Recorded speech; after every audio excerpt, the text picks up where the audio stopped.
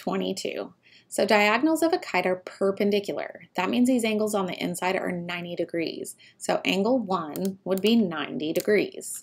Now the diagonal, I can't talk. There's always two angles on a kite that never equal each other. So this entire angle and this entire angle. I hope you can tell that one's wider and one's skinnier, so they don't equal each other. But that diagonal always bisects those two angles that don't equal each other. So this 45 degrees would also be angle 3, 45 degrees. Now to get angle 2, look at this triangle. What do all the angles in a triangle add up to?